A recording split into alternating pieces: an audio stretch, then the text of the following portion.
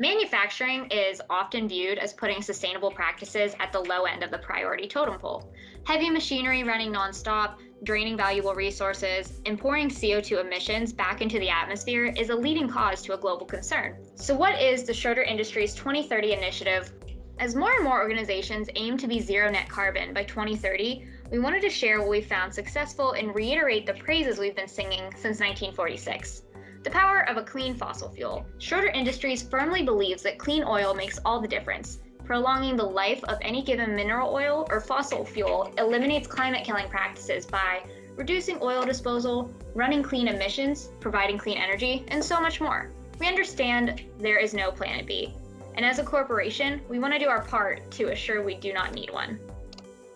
We started the 2030 initiative focus at the core of our business, which is the Filter Elements product group.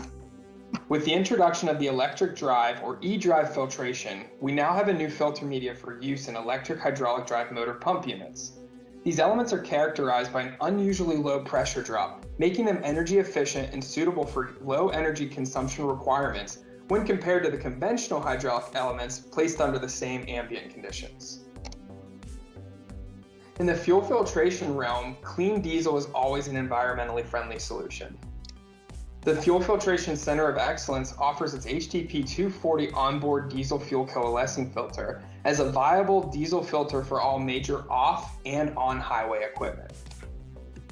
Our hydraulic and lube filter products are designed with three key factors in mind: the system efficiency in relation to power consumption, your weight reduction from oil and steel savings from tank size reduction, and the filtration efficiency for oil cleanliness and longevity. Customer satisfaction is what we had in mind when we launched our tank optimization service. These tanks help cut energy consumption, and nylon tanks can also be recycled, which helps cut the overall carbon footprint. Filter systems and diagnostics IoT units are built for low energy consumption. Several filter systems and diagnostic IoT products are designed to shut down when a target ISO code or target saturation level is met.